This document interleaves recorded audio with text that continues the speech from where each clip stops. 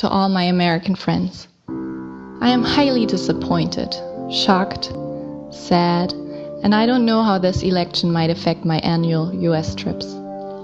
In Germany, November 9th is called a fateful day. It is also a Remembrance Day. 1918, November Revolution. 1923, Hitler's first violent attempt to become president.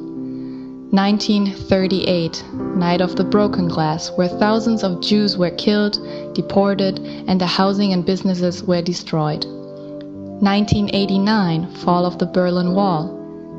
Well, and now November 9th marks for the world the realization that Donald Trump is president. And I really hope that this does not make history in a bad way.